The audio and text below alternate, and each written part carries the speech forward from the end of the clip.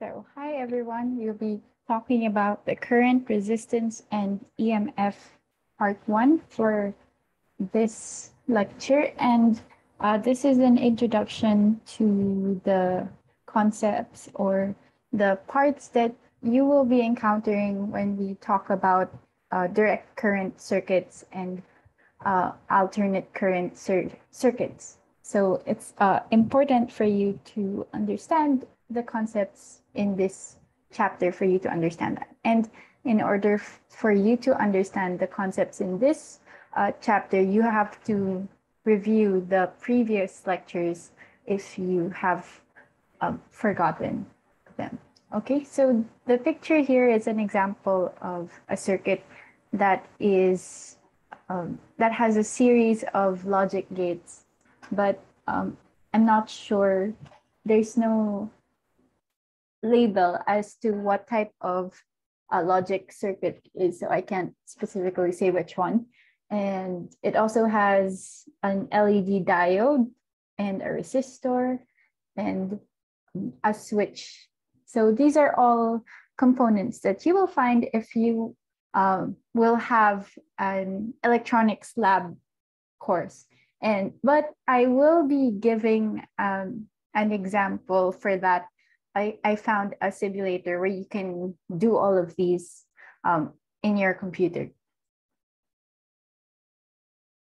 Okay, so lecture objectives. So we will know the meaning of an electric current, how charges move in a conductor. So last time we talked about electrostatics. So the charges are stationary. They weren't moving yet, but this time they are. And we will examine how the forces are different when it comes to electrodynamics versus electrostatics. And then you will be learning what is meant by the resistivity and conductivity of a substance, how to calculate the resistance of conductor from its dimensions and resistivity, how an electromotive force or EMF makes it possible for current to flow in a circuit, how to do calculations involving energy and power in circuits. And lastly, how to use a simple model to understand the flow of current in material. So the last two bullet points will be a separate video since they also have lengthy explanations, which I think might be too heavy for one lecture. So the first four bullet points will be the topic for this specific part of the video. Okay. So for the past 4 chapters, we have talked about the electric charge, the electric force, Gauss's law in electrostatics, the electric potential, and the capacitance and dielectrics between two plates. So all of them were discussed with the initial thought that the electric field inside the conductor is 0, and the excess charges remain on the surface of the conductor. So remember, in Gauss's law, we were able to establish this fact for electrostatics.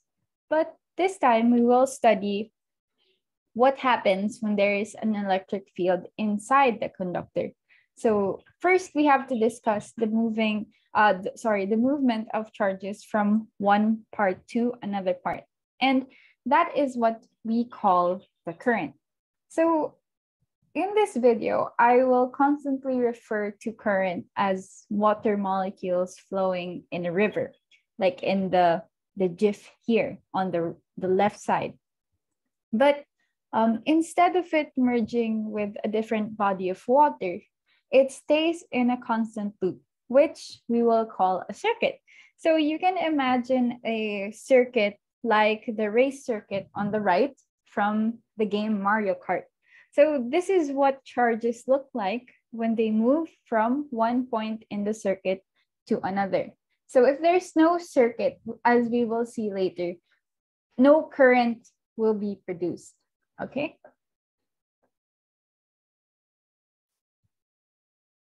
So first, let's discuss the differences in electrostatics and electrodynamics inside a conductor. So in electrostatics, there is no electric field present inside the conductors, like I said a while ago. So this means that the electrons do not experience an external force. But in electrodynamics, an electric field is present. So this means that the electron is subjected to that external force, F equals QE. So we've already encountered this equation in the first chapter of the course. So because there is no external force on the free electrons, they tend to move randomly, like gas molecules. So this means that there is no net flow of movement of charges. The net current is then zero. So why is there no current? Because the movement of the electrons is random. They don't have a specific path of movement, unlike, let's say, in electrodynamics, because then they are subjected to an electric field. So if, let's say, it's a constant electric field, the charges would have a constant acceleration. And if it's in vacuum and it's the only particle there, okay? So for example, in a conductor, there are multiple particles inside. So that moving electron will collide with a stationary particle. So what I'm saying here is that in electrodynamics in vacuum, so that's where you know that the charges movement is influenced by an electric field, which causes it to move. But let's say that there is another particle that is present in that material. Like, for example, if it's in a wire, that means it's impossible for it not to hit anything. So it's that collision has an effect on the movement of the particle and also the energy transferred from the particle.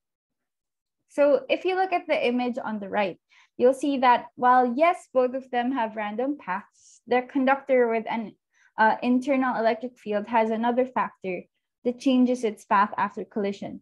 So that's what I was saying a while ago. And this change is what you call the drift velocity.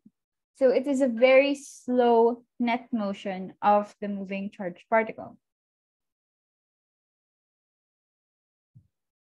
So it's because of this drift velocity that there is an impact on the movement of the electron.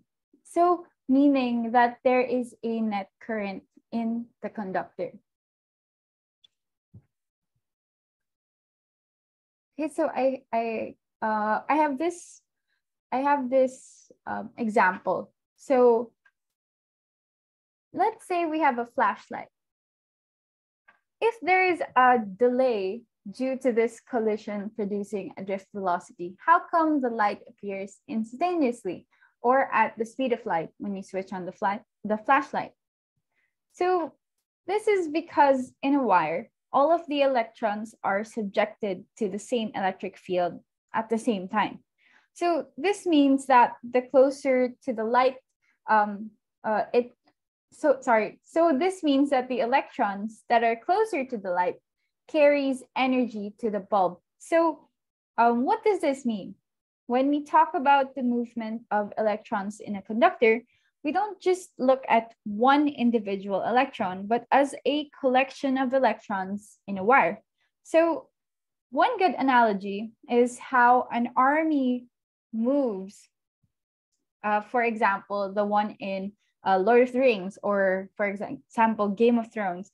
They don't have the technology to send a signal to each soldier to move. But because one of them moves, the others will follow. So when you think of the current, I hope this is what comes to mind. And I hope that this clears things up because it is hard to visualize. So now that we have talked about the difference of electrostatics and electrodynamics, And we also discussed what the current is, and we also have a visual, an analogous visual representation of what the current is. Now let's examine what the electric field really does to the charges. Because without it, the free electrons would still have movement in random patterns. So we can imagine the drifting of charges as work and energy. So this means that the atoms inside the conductor vibrates as an electric field is applied. So because energy is transferred through the collisions, as we also remember from thermodynamics, that when an atom is excited, meaning it gains a high amount of energy from the collisions, that produces heat. So it is important to note that while the electric field does help in moving the electrons, it is usually providing more energy for raising the temperature than it does in increasing the current. So more energy for the temperature than increasing the current. So where can you see this phenomenon occurring? One good application of this effect is the heating element from barbecue grills or toasters, or even the rotisserie oven. And you can see it has this orangish glow as shown in the image here. But this effect also has its downsides. So one of the problems in circuits is that the heat it produces, so because it produces heat, this means that there is more energy transferred into heat than it does for the movement of electrons. So this means that, for example, if your phone heats up or your laptop gets hot, it slows down. So just a simple reminder that we are in a tropical country. Just remember that this contributes to the degradation of your gadgets, specifically your batteries. So make sure that your gadgets don't heat up so much and have proper ventilation. So this relationship between current and temperature is why that's important. Now, to discuss about what carries current, we have here different current carrying materials. So first we have the metals, which are all negative charged particles, which are the electrons. And we have ionized gas or ionic solutions, which is a mix of positive and negative charges. For example, for an ionic solution, we have sodium chloride in water, which has sodium cation and chloride anions. Lastly, we have semiconductors, which have charged particles called electrons, and the other one is a hole, which I will explain in a bit.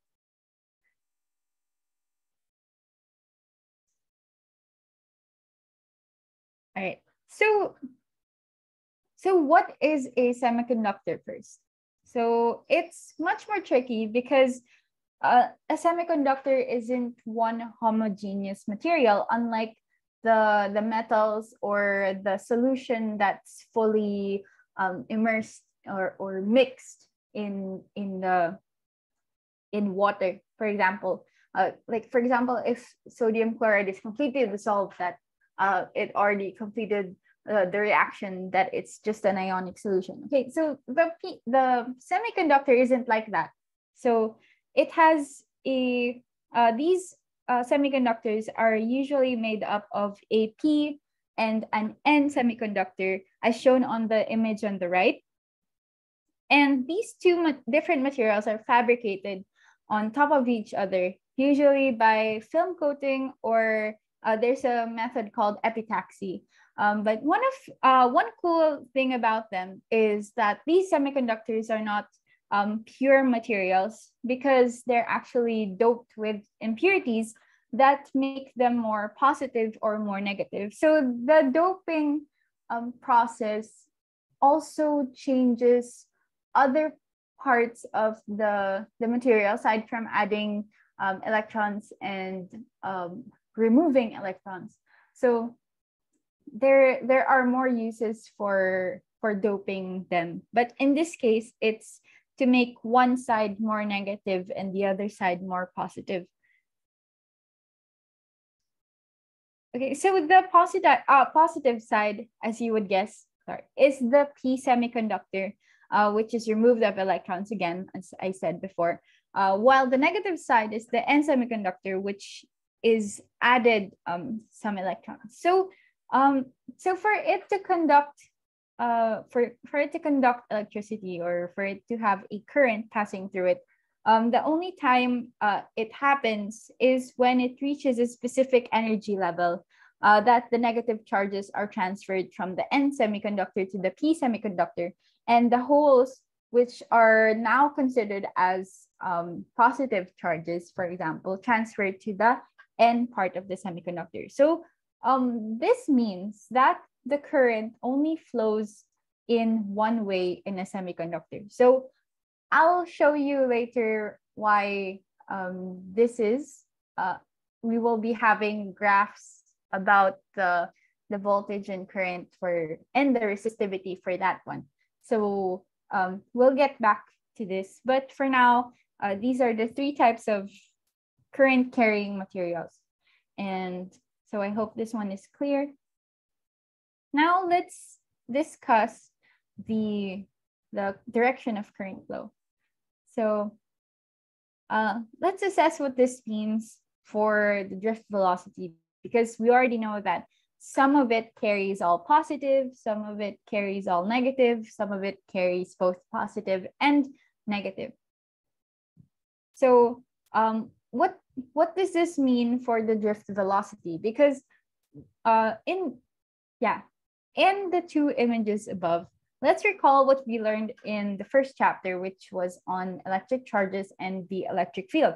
So when a charge is subjected to a uniform electric field, the movement of a positive charge is in the same direction as the electric field, while a negative charge moves in the opposite direction of the electric field. So if you still feel confused about this, feel free to check out the other lectures or send me a message. So now going back to the images. So because the negative charges are moving against the electric field, this means that the positive charges left in the material will move in the direction of the electric field. So this means that we can say the direction of current flow is always in the direction of positive charges. So this is what we call a conventional current. And this means that the sign of the charges is irrelevant in determining the current. But I also want you to keep in mind that just because the current is always in the direction of positive charges, that it automatically means that there is that is the actual direction of the charge is moving. So that part is still different. So it's only the current's direction. But if you look at the charges inside it, it's still possible for it to move in an opposite direction to the electric field.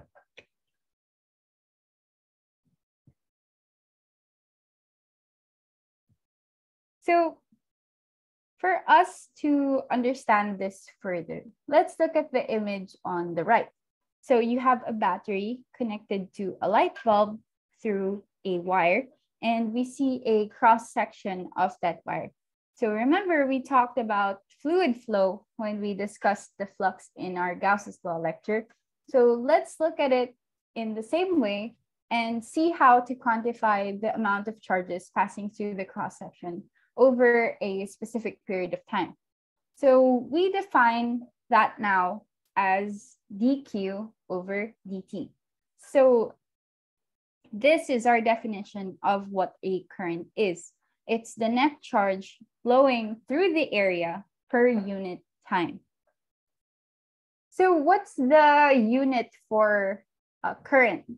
It's called an ampere, and it's equivalent to 1 coulomb per second. Now, how do we relate the current and the drift velocity? First, let's see how we can get the amount of charges passing through the area over time. So let's go back to the image on the right, as we have seen earlier. And we know that there is an n amount of charges passing through the area. So we define that as the concentration of the particles. We also know that these charges have a specific drift velocity it brings along with it.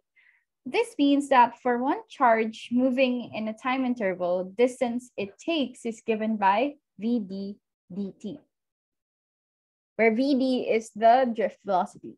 So think of it as a thin cylinder. So the width of that disk is the distance it takes for the charge to move at a time interval, and then multiply that with the area to get the volume of the cylinder, giving you a Vd dt. So that is just for one charged particle.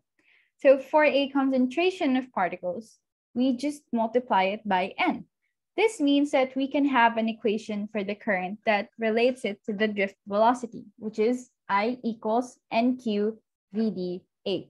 So the equation here for current is a general equation because it's applicable for both positive and negative charges given by the absolute value symbol. So now that we talked about charge densities before, when we talked about the electric field or the flux in a ring of charge, a disk, or a line of charge, and there we learned about the linear charge density, the surface charge density, and the volume charge density. So this time, it is also possible to know the current per cross-sectional area. And we will now define that as the current density. We can even write it in terms of the vector form of the drift velocity as J equals NQ Vd. So how come in this case, the current density has a direction, but the current doesn't? Well, it's because the current density is a measure of the flow of charges at a specific point, which is the cross-sectional area, whereas the current measures the flow at all points in the object, like, for example, the current in a wire. So again, the current density is just the flow of charge at a specific cross-sectional area, whereas the current is the flow at all points in the circuit. So we keep mentioning that wires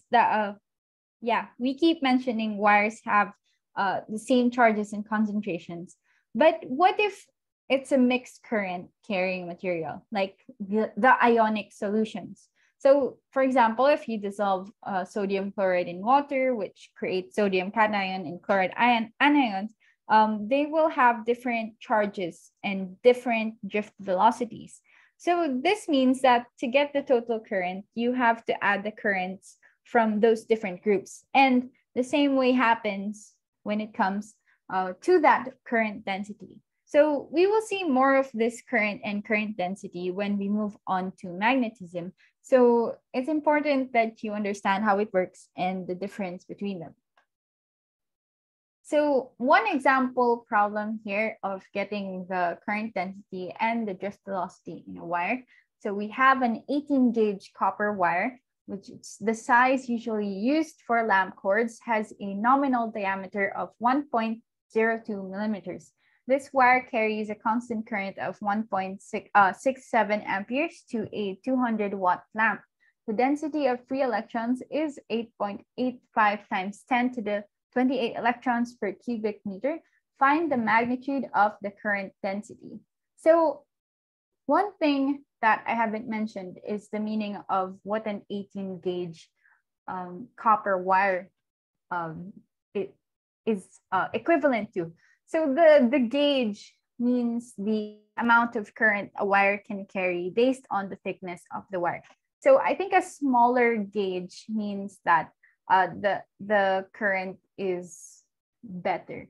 But I will have to check again regarding what that means. Anyway, going back to our calculations, to find the current density, we know that it's given by the current per area, per cross-sectional area. So to get that, first we have to get the cross-sectional area of the wire, which is given by pi r squared, where we're only given the diameter. So that means the radius is d over 2, which is the diameter divided by 2, which we will have pi d squared over 4. So putting our value for the diameter here, we have a cross-sectional area of 8.17 times 10 to the negative 7 meters squared. So that's the cross-sectional area of the wire, which we can just plug in our equation for the current density. So we already have our current. So our current density is 2.04 times 10 to the 6 amperes per meter squared. So this time, we will be looking for the drift velocity. So we know that J is equal to NQVD. So rearranging that equation, we get the equation for the drift velocity, which is VD equals J over NQ. And we know that we have electrons, so the absolute value removes that sign. So our drift velocity is 1.5 times 10 to the negative 4 meters per second. Okay, so to test your understanding, suppose we replace the wire in the example with a 12 gauge copper wire, which has twice the diameter of an 18 gauge wire. If the current remains the same, what effect would this have on the magnitude of the drift velocity? So if you want to answer it, kindly pause the video, and then once you get back, I'll explain the answer. Okay, so if you pause it and you have an answer, so the answer is the drift velocity would be 1/4 as great. So in this case, the drift velocity would be 1/4 as great. Why? Because the diameter of the wire increases, meaning the area of the wire increases 4 times greater, given our equation earlier. Yeah.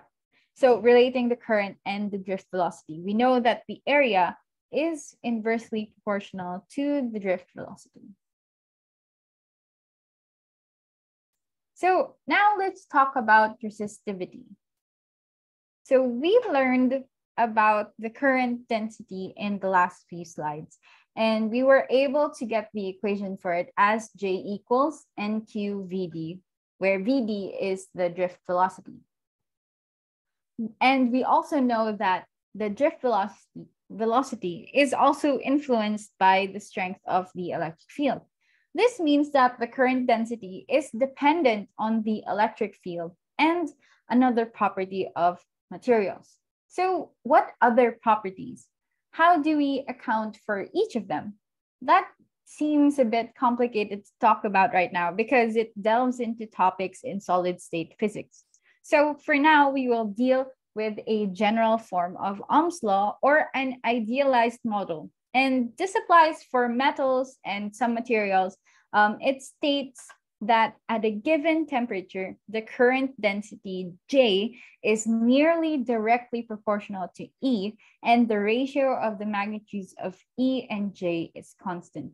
So if you get the ratio E over J, this means that the bigger the resistivity, you will need a stronger electric field to reach a certain current density. Or on the other hand, you can also state that the bigger the resistivity, the smaller the current density caused by the electric field. So that's what the resistivity is. So what's the unit for the resistivity? It's given by 1 Ohmmeter. So we have introduced yet another unit called an ohm, which is just 1 volt per ampere. So we will know later why 1 ohm is equal to 1 volt per ampere. But for now, the unit for resistivity is 1 ohm meter. So, so now, what if you get the reciprocal of the resistivity? So the ratio of the charge density and the electric field will be given by J over E. And this is denoted now as the conductivity of the material. So another thing that I want to introduce as well is the concept of ohmic and non-ohmic materials. So an ohmic material is one that obeys Ohm's law, which is also known as a linear conductor, which we will see why it's called linear later. And then we also have non-ohmic materials. So this one, the current density depends on the electric field in a more complicated manner. So this is also known as nonlinear. So again, this one, the reason for it being complicated is due to concepts that is found in solid state physics, and it also has applications from the results of quantum mechanics.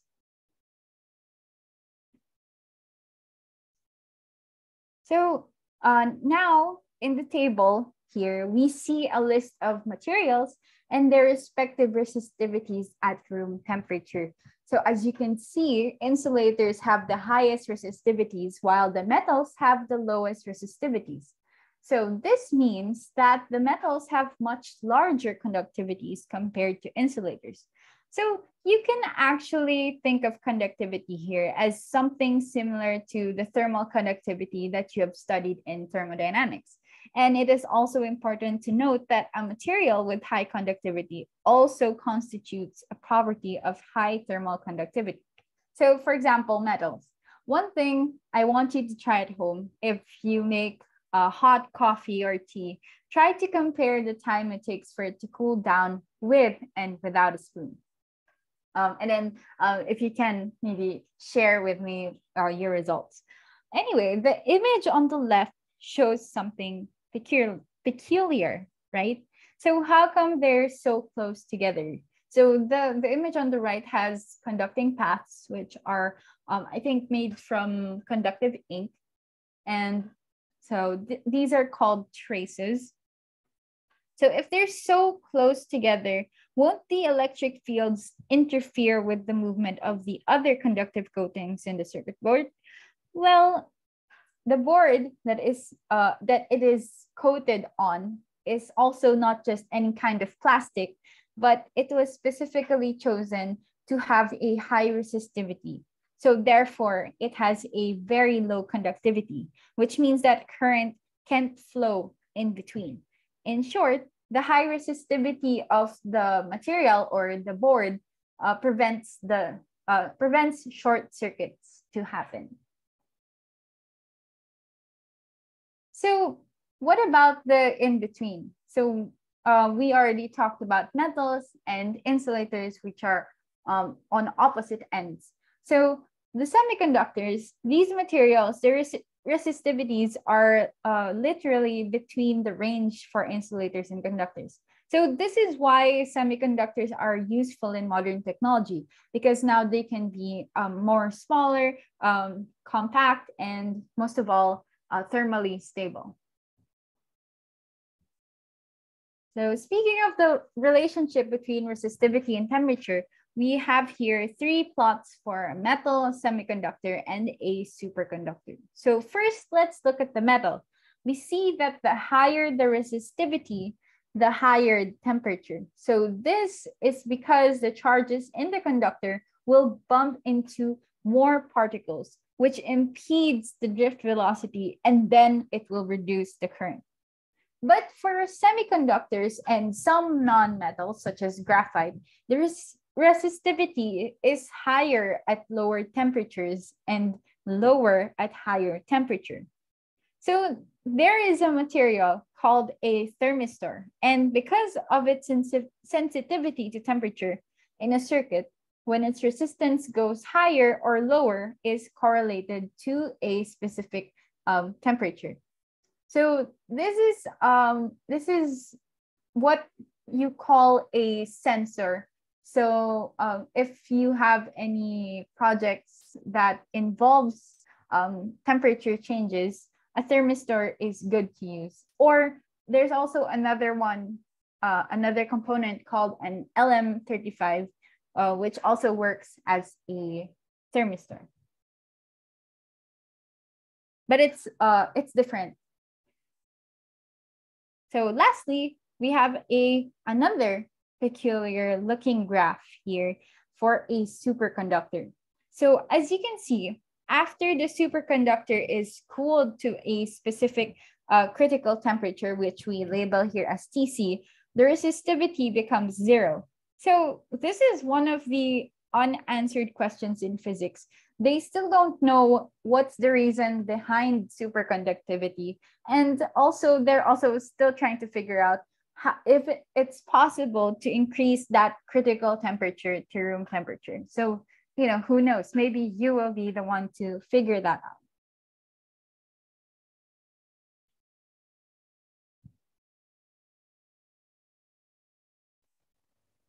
Okay. So here again, we have a table for the resistivity and the coefficient of resistivity.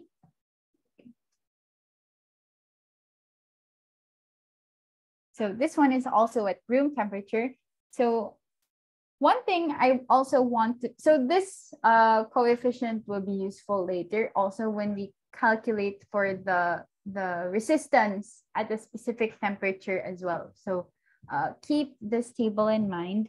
And I also want to share a biology application for resistivity, because we keep having examples for electronic stuff, but this is actually also applicable to the nervous system. So for nerve conduction. So remember in the capacitance, we talked about axons. So in here, the myelin is wrapped around the axon, so the axon is a conductive material. So the axon is used as a pathway for electrical signals to pass through the nerves. So since the myelin has a higher resistivity than the axon, the electric signals remain in the axon. So these signals are traveling much faster than it would if there was no myelin present. Okay, so that is one cool application or example of how the resistivity, the resistivity of the material helps in conduction of electricity. So to test your understanding again, you maintain a constant electric field inside a piece of semiconductor while lowering the semiconductor's temperature. So what happens to the current density in the semiconductor? Okay, so the answer here is that it decreases. So the current density should decrease because the resistivity will increase when the semiconductor is cool. Okay, so I hope that you understand this one. So we discussed already what the current means, what current density is, and we also discussed the property of materials, which is their resistivity and their conductivity, which affects the flow of current inside the material, or not have any electric fields or current, flowing through that material due to the resistivity. So now we will have another material that we will be discussing, which is the resistance of a material. Sorry, another property of the material, which is the resistance. So at the start of the lecture, we connected the current with the water flowing in the river. So let's say the river has beavers and they're building a dam. The reason for this is to slow down the flow of water and to protect them from other wildlife. But first, let's focus on more on the slowing down of the flow of water. So we can imagine that circuits also have a dam that helps slow down the flow of charges. And this material is what we call a resistor. And the property that it has is called the resistance. So how do we find the resistance of an object? So we have a relationship between the electric field and the current density and the resistivity from our previous slides. And we can then rewrite that as E equals rho J, where rho is the resistivity of the material. So this is just for a specific portion of the material though. We want to look into the whole picture, the whole circuit. So this means that instead of the current density, we will look into the current I, and instead of just the electric field, we will look into the potential difference from one point to another in the circuit, which is the voltage. So in an experimental setup, this is also good because it's easier to measure the current and the voltage. Now, how do we equate the voltage, the current, and the resistance together? So let's go back to examining a wire as shown in the figure on the right. Let's imagine again a cross-sectional area and length L. We will assume that the voltage is positive since we will be getting the potential difference from a higher potential to the lower potential. And we also know that the direction of the current is always in the direction of the positive charges, hence the higher potential. So if you're still confused with this one, go back to the first part of this video where we discuss about the current flow. So remember when we discussed the electric potential V equals integral of the dot product of E and dL, or V is equal to EL. Then we also found that the current density is equal to the current over the area. So replacing the electric field and the current density with the equivalent variables in terms of the voltage and the current, we get V over L is equal to the resistivity times the length over the area, where V is equal to the resistivity times the length times the current over the area. So we can then say that the resistivity times the length over A is equivalent to the resistance. And now we have Ohm's law in terms of the voltage, current, and resistance, which is the famous V equals IR, Ohm's law. Which is, so now we have related the voltage, the current, and the resistance. But one thing that I want you to remember though, that Ohm's law is an idealized model that states the ratio between the electric field and the current density. So this has to be constant. This means that the resistance should also be constant as V over I is constant in order for V equals IR to be acceptable as Ohm's law. So this is a special case only. The theory for this is much more complicated, which we will explain in the next bit. So again, V equals IR is only applicable for a resistance that is constant.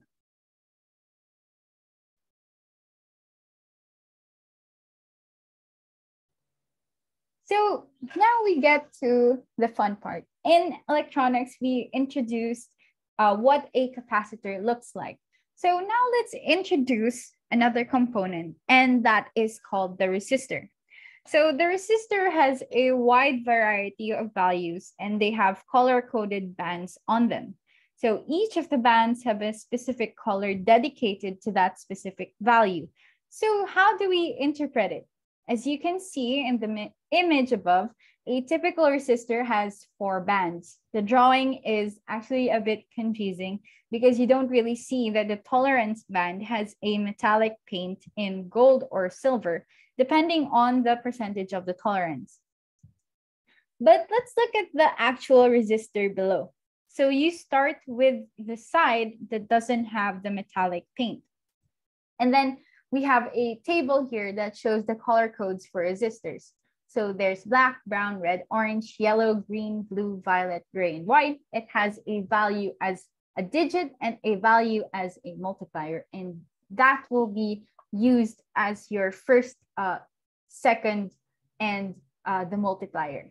Okay, so here we know that the first band from opposite the tolerance band is the first digit. The next one after that is the second digit. The multiplier is the third one next to the tolerance. Sometimes there's also a fourth one.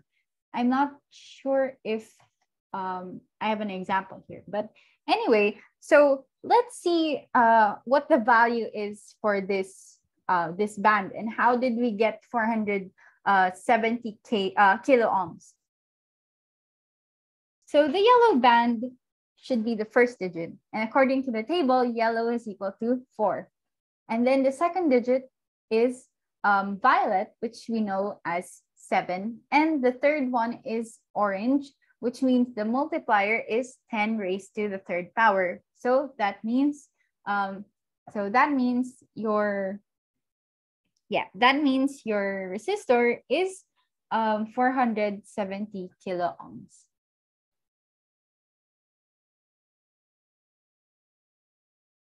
Oh, sorry, this is a typo. It should be 47 kilo ohms. I was wondering about the extra 0 there. So this is a typo. This is just 47 kilo ohms.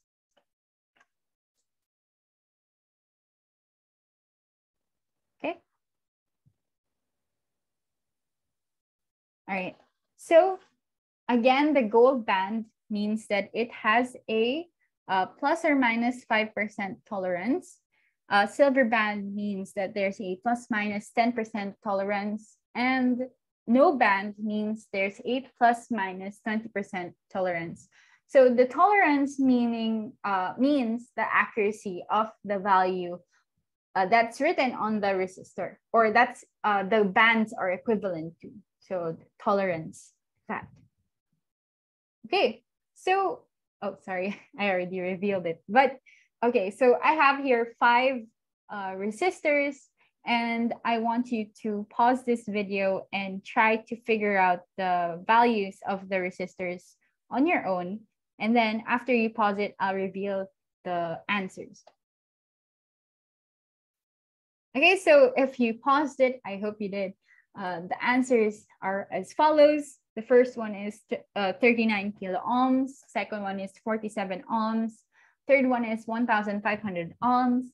The next one is 100 ohms. And the last one is 2,200 ohms. Okay, so if you're buying components also online, you can, if you're not sure about the value that you've computed yourself, you can always Google the specific value of the resistor to check if the sequence of bands is correct. That's just like a simple trick to make sure, and you might have looked at the color differently, or if you, yeah. Okay, so when we start discussing circuits, there are 2 types, as I've mentioned in the first part of our slides, the direct current and the alternating current. So an ohmic resistor is applicable for direct current, where the current increases as the voltage increases. So in other words, they have a linear relationship. On the other hand, if we talk about the alternating current here, we have a semiconductor diode as an example of a non-ohmic resistor. So we already defined what an ohmic and a non-ohmic resistor is. So as you can see, the only time it produces a current is when the voltage is positive. If it's negative, the current is 0. So remember when we discussed charge carriers, we mentioned that semiconductors have a PN junction, and the benefits of that is for unidirectional applications and this is why. So also this will be important when we talk about alternating currents, and there are a number of logic gates that can be done with this property. But another thing that I want to add about semiconductor diodes. So for example, you have an LED diode. So it's important that you follow the direction of the positive side, because if you connect it in the opposite direction, that will destroy your light emitting diode or your LED. Okay, so for semiconductors, it's important that you connect it the right way, or else you will destroy it. So let's have an example here: an electric field, potential difference, and resistance in a wire. So again, we have our 18 gauge copper wire, which has a diameter of 1.02 millimeters and a cross-sectional area of 8.2 times 10 to the negative 7 meters squared. And it carries a current of 1.67 amperes. We have defined the electric field magnitude in the wire. So we know when we discussed Ohm's law is that the resistivity is equal to E over J. And rearranging that equation, we get E is equal to the resistivity times the current density. We also know that the resistivity of a copper wire from our table earlier, so you can just go back to that, use our slides, 1.72 times 10 to the negative 8 ohm meters is the resistivity of copper wire. So we also know that the current density is just given by the current over the cross-sectional area. And we also know that the cross-sectional area is already given here. So we just plug in all of those values. So our electric field magnitude is 0.035 volts per meter. So our equations, our units are also correct, as I've shown here on the right, because 1 ampere is equal to 1 coulomb per second, and 1 ohm is just equal to 1 volt per ampere, which is equal to volt seconds per coulomb. Okay, so you will be left with just volts per meter when you substitute these equivalent units. Next, the same problem, but this time we have to find the potential difference between the 2 points in the wire 5 meters apart. So the potential difference, as we've known before, is equal to EL, and you're given, we already solved for E, and we already know L. Plugging in the values, the potential difference between the 2 points in the wire is 1.75 volts. So third question, we have to find the resistance of a 50-meter length of this wire. So we know that from the idealized model of Ohm's law, V is equal to IR, where R is equal to V over I. If you rearrange the equation, plugging in the values that we got for current, and we already have, our potential difference calculation and the given current, we get a resistance of 1.05 ohms. Okay, now we have another question here regarding the temperature dependence of resistance. So suppose the resistance of the wire is 1.05 ohms at a temperature of 20 degrees Celsius. Find the resistance at 0 degrees Celsius and at 100 degrees Celsius. So we're already introduced to this equation for resistivity and how to get the resistivity at a specific temperature. So this is the equation for the resistance is similar to that. So we just replace the raw with R, and so the dependence is just the same.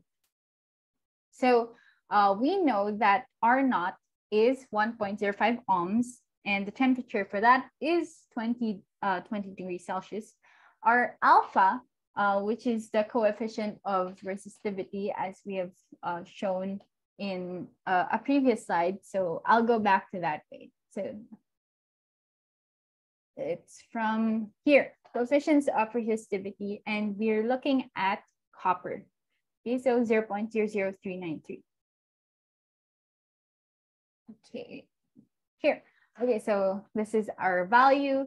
and we have 20 degrees Celsius for our initial, and our T1 is 0 degrees Celsius, T2 is 100 degrees Celsius. Okay, so to get R1, which is at 0 degrees Celsius, we just input the value, the initial resistance, plus 1 plus the coefficient, plus the times the difference, the change in temperature, which is just 0 minus 20, so that's negative 20. And so your resistance at 0 degrees is 0.97 ohms. And then here at 100 degrees, you have 1.05 is the initial resistance, and then the coefficient of resistivity, 100 minus 20 degrees, and you get a resistance of 1.38 ohms at 100 degrees Celsius. So as you can see, again, as the temperature is higher, the resistance also increases. And as the temperature is lower, the resistance is lower, okay? So to test your understanding of what we just discussed, suppose you increase the voltage across the copper wire in the previous examples. The increased voltage causes more current to flow, which makes the temperature of the wire increase. So the same thing happens to the coils of an electric oven or a toaster when a voltage is applied to them. If you double the voltage across the wire, the current in the wire also increases. By what factor does it increase?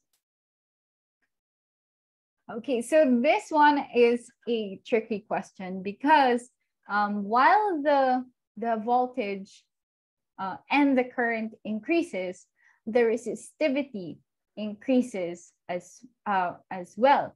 So this means that the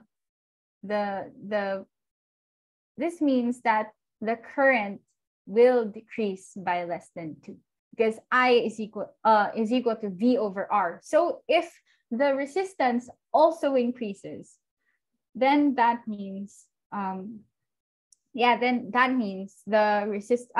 current will decrease by less than 2. Okay.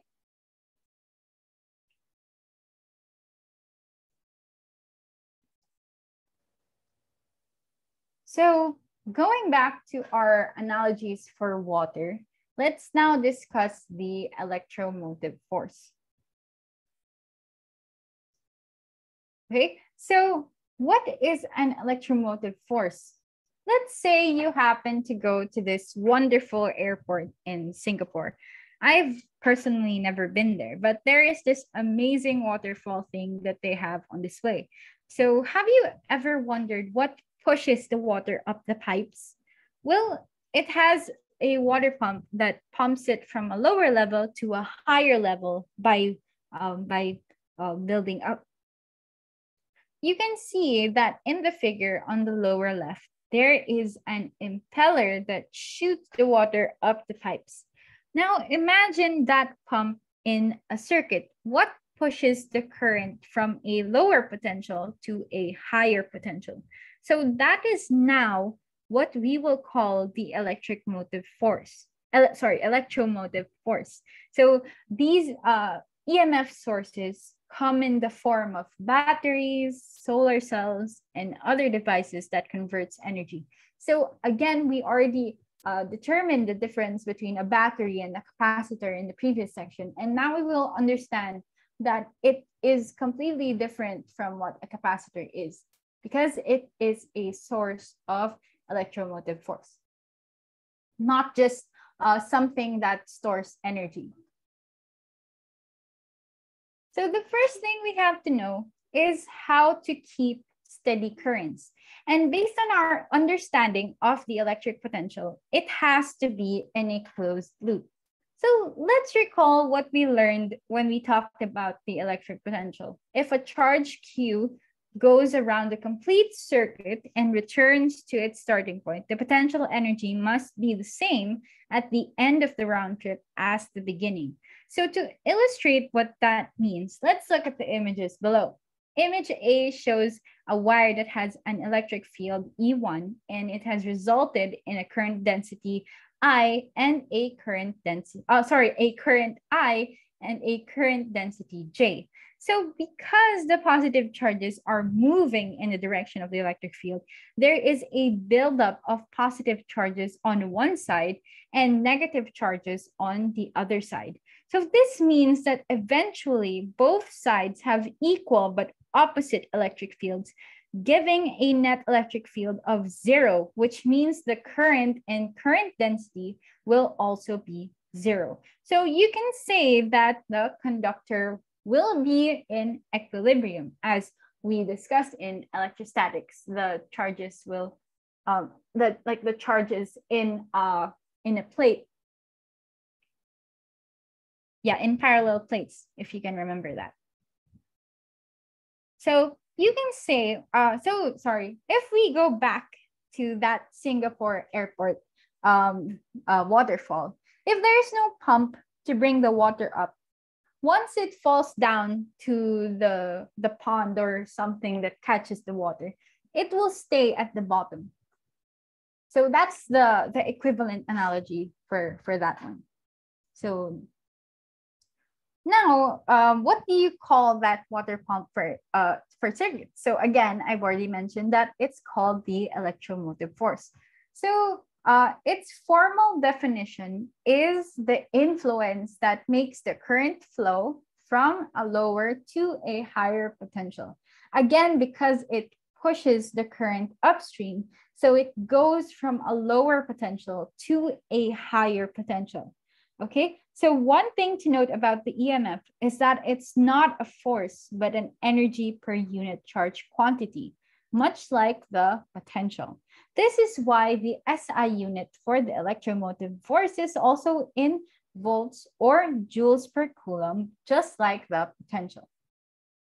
So where do you see such devices that are sources of electromotive force? So again, I already mentioned that batteries that power your cell phones, solar cells, all devices that converts energy into electric potential energy, may it be chemical, mechanical, thermal conductivity, anything.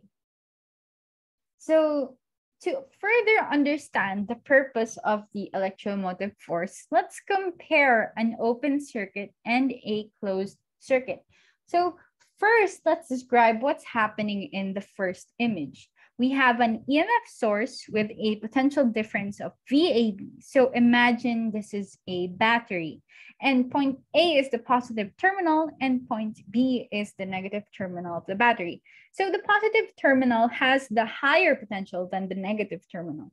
So let's examine the forces on one charge in the battery. So because the battery is not connected to anything, there is an equal amount of force in the direction of the higher potential and the lower potential that keeps the charges in place. So Fn is the non-electrostatic force, and Fe is the one we learned in the first chapter, which is the force due to the electric field. So without Fn, or the non-electrostatic force, the electrostatic force due to the electric field will act on the charge and it won't produce an EMF. It will just be a simple conductor. We can then say that Fn, or the non-electrostatic force, is what maintains the potential difference. So what is this non-electrostatic force? Well, this one actually differs depending on the mechanism in which it converts energy. So for example, in batteries, it's a chemical diffusion and electrolyte concentration. We also know in electrostatics that the electric field is pointed towards the negative potential. That's why the direction of the field inside the battery is towards the negative terminal. So this one is actually an example of an ideal source of electromotive force. So why is that? Because the potential difference is the same every time in this model. But in reality, it's not, and there are some discrepancies. So, but for now, we will write the EMF, which is denoted by the cursive E, as equal to the potential difference between the positive terminal and the negative terminal. So this one is what you call an ideal EMF.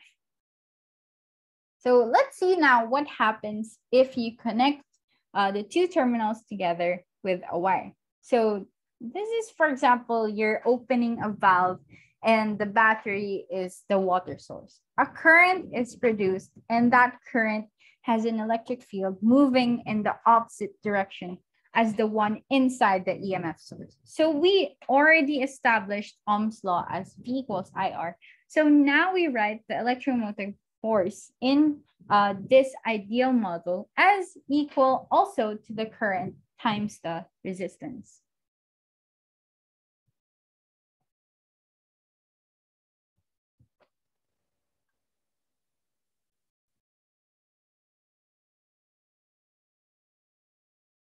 So I have stated earlier that the model where the electromotive force, is equivalent to the potential difference as an ideal model. This means that we are not considering that there is a resistance coming from the source of the EMF, which we will denote here now as a small r. If the current passes through that resistance R, the potential difference will be lower by a difference of IR. That's why for a real model, the potential is given by the difference between the EMF and IR, I small r, as shown in the first equation. We call this potential difference now as the terminal voltage. So again, the small r is the internal resistance of the EMF. So this means that the non-electrostatic force will overpower the electrostatic force because some of the energy is used to move through that internal resistance. So let's have a real example. We have here a battery connected to a light bulb. So the battery is not connected to the light bulb. Oh, sorry. Yeah, the battery, but the VAB and the EMF is the same. But once you connect them, the terminal voltage decreases by IR. So remember that the terminal voltage is the same as the EMF source, only if there is no current flowing through the source. Okay, so to restate that statement, so for example, you just have the battery on its own. This means that the potential difference at the terminal or the terminal voltage is the same as the EMF. But once you connect it to the light bulb, it will be different. Sorry. Once you connect it to the light bulb, it will have a factor of IR, which factors in the internal resistance. And that will also change the total current inside. Okay.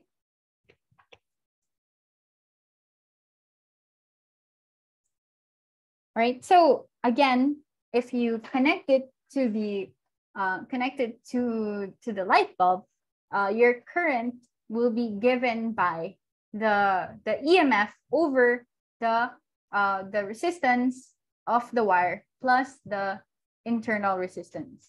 Okay. So again, I just want to state that the EMF source is not a source of the current, but it's just the valve that you open and close. So before we move on to the next part, and also because we will be talking about circuits in the next lecture, let's introduce more symbols now that we will be talking about when we move on to circuits and all of that.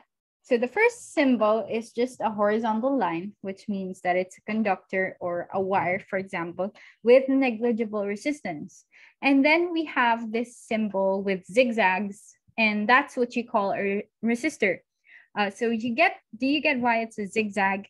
Because what the resistor does is it slows down the current passing through it. Then we have the EMF, which is denoted by two parallel lines with one longer than the other. The longer side corresponds to the side with the higher potential, which is the positive terminal of the EMF source. We also have another version of the source of EMF, and that is the source of EMF with internal resistance R, where the R can be on any side of the EMF, as shown in the pictures here. And then we also have a voltmeter, which you were able to use if you did the capacitance experiment in our lab class, and the ammeter, which measures the current passing through the circuit. One thing to note for the voltmeter is it should ideally have an infinitely large resistance and zero current. As for the ammeter, which measures the current, an ideal ammeter should have zero resistance and no potential difference between the terminals. Okay, so a source in an open circuit. So the figure shows a source or a battery with an EMF of 12 volts, sorry, and an internal resistance of R of 2 ohms. So for comparison, the internal resistance of commercial 12 volts lead storage battery is only a few thousandths of an ohm. The wires to the left of A and to the right of the ammeter A are not connected to anything. Determine the readings of the idealized voltmeter and the idealized ammeter. Okay, so in this case, if you remember the open terminal here, we know that the VAB would just be 12 volts, but no current will be measured because it's an open circuit. Okay, so there is the voltmeter reading a while ago for an open circuit is just the same as the EMF of the source. So what about a complete circuit or a closed circuit? So using the battery in the previous example, we add a 4 ohm resistor to form the complete circuit. What are the voltmeter and ammeter readings now? So our EMF is given by 12 volts. Our internal resistance is given by 2 ohms. The resistor in the circuit is given by 4 ohms. And we know that the current, when there is an internal resistance given, it's just the EMF over the resistor plus the internal resistance, which is equal to 12 volts over 2 plus 4 ohms, which is equal to I is equal to 2 amperes. So this is the current that the ammeter reads. Next, for the potential difference, VAB. So that's the voltmeter reading. So it's just equivalent to the EMF minus the current times the internal resistance. So that means the voltmeter reading at point for the potential difference between points A and B is just equal to 8 volts. If you want to find the potential difference at A prime, B prime, that includes that is where the resistor is in between them, you use the idealized model of Ohm's law, which is just IR, and you still get the same answer. So therefore, VAB is just equal to V8 prime B prime. So next, we have another example here. So the voltmeter and ammeter in the previous example are moved to different positions in the circuit. What are the voltmeter and ammeter readings in the situation as shown in the figures? So, all right, sorry. So in the first figure, the position of the ammeter and the voltmeter are switched. However, the equations remain the same and the values remain the same. So therefore, regardless of whether they're switched or not, the voltage also has zero current and an infinitely large resistance, whereas in the ammeter it has no resistance, but there is a current passing through. So therefore, the values of I and V are the same throughout the circuit. As for B, this one is different. because the voltmeter is only measuring the voltage from B to B prime. So this means that it will only get the voltage from the EMF source, which is 12 volts.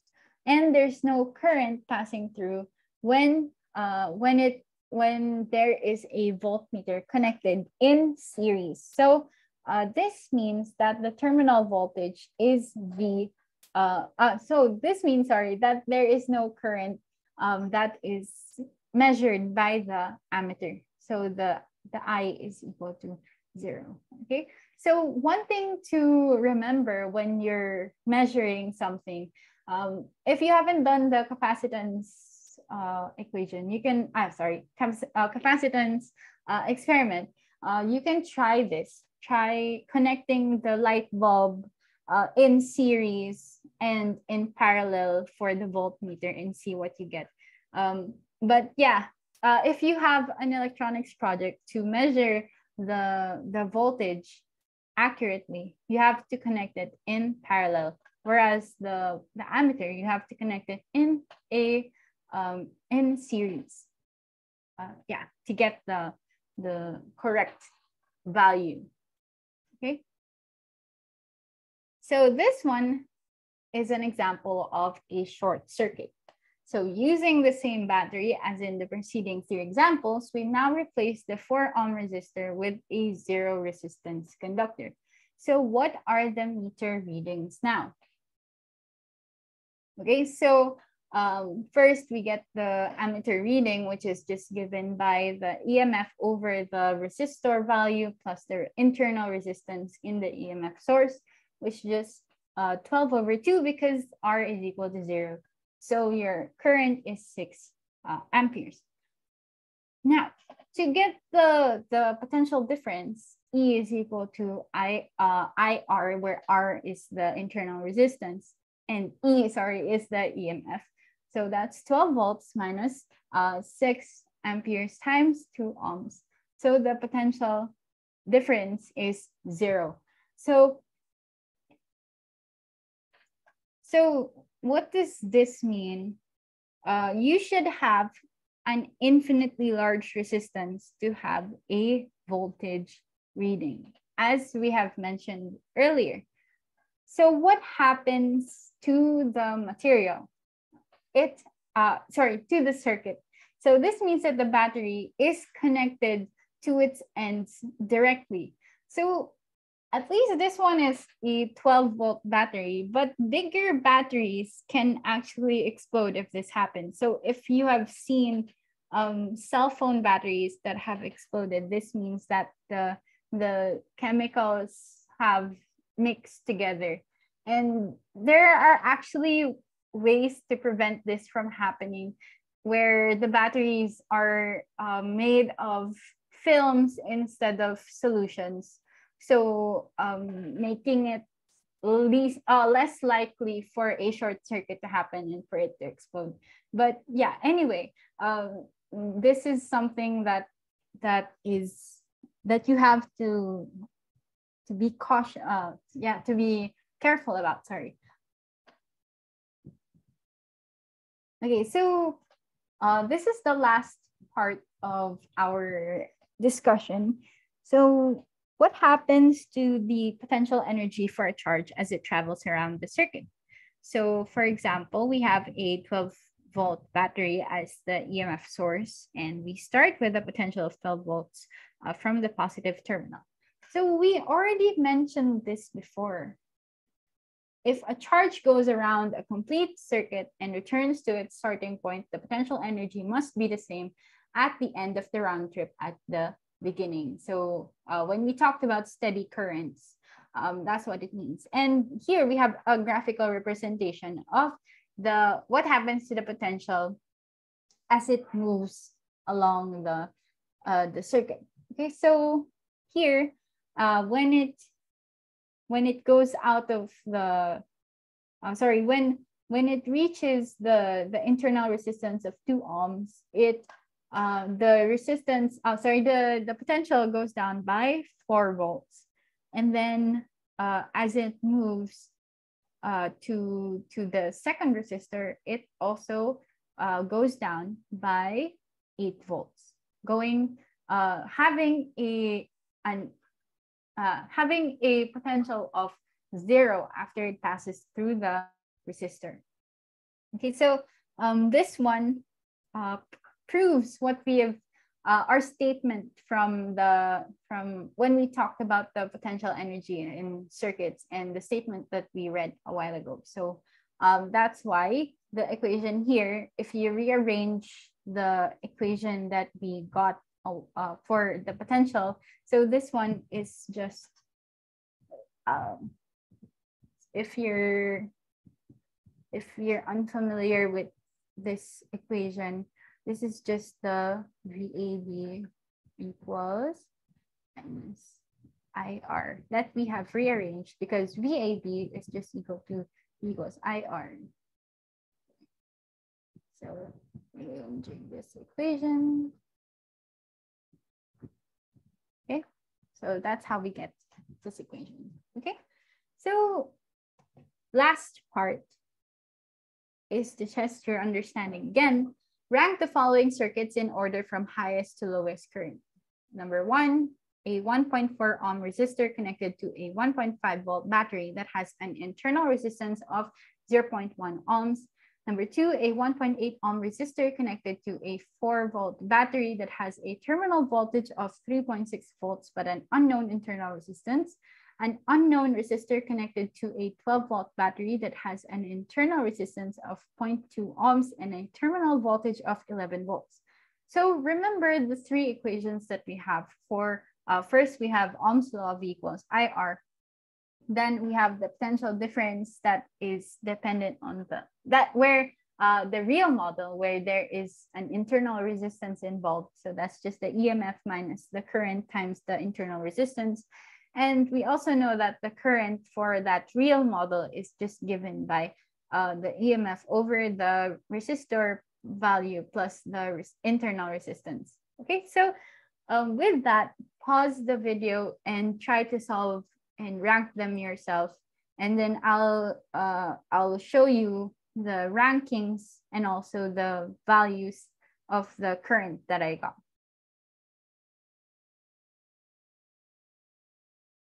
Okay, so I'm assuming that you have paused and solved and unpaused. So the first, the highest current is number 3. And the solution I got is, the answer I got is 5 amperes. Okay, so there is an unknown resistor. So, but it has a 12 volt battery, internal resistance and terminal voltage. So this means that you can use this equation. Oh, sorry. This means that you can use this equation to get the current, okay? Because your terminal voltage is given, your EMF is given, and your internal resistance is given, okay? So next part, number 2 is the second one. And I got I equals to A, okay? So unknown internal resistance, but you have the resistor value, you have the battery value, and this means, and also the terminal voltage. So you can just use V equals IR to get the current. Lastly, okay, we have the first one, which is equivalent to I. So we know that there is a 1.4 ohm resistor. We know that it has a 1.5 volt battery, EMF, that has an internal resistance of 0.1 ohm. So you use this equation to get the current, okay? So I hope that these 3 equations are clear, because these 3 numbers have used all 3 of these equations. And in the next lecture, I will discuss the energy and power in circuits, and also the theory of metallic conduction that is part of the things if you're going to have solid state physics. Just a brief overview of what that means for you to understand conduction better. And I'll also give more examples for how to apply this, how to calculate for the resistivity, the conductivity, resistance, and have specific different types of circuits where you solve for the voltmeter readings and ammeter readings. So you can also have more exposure to what all of these values mean and how to calculate for them. And in your lab activities, I will also ask you to do the same. So you will have practice also for that. But everything will be a virtual lab. So sorry. Anyway, that's all for this lecture. And if you have any questions, feel free to message me. And yeah, that's all for now.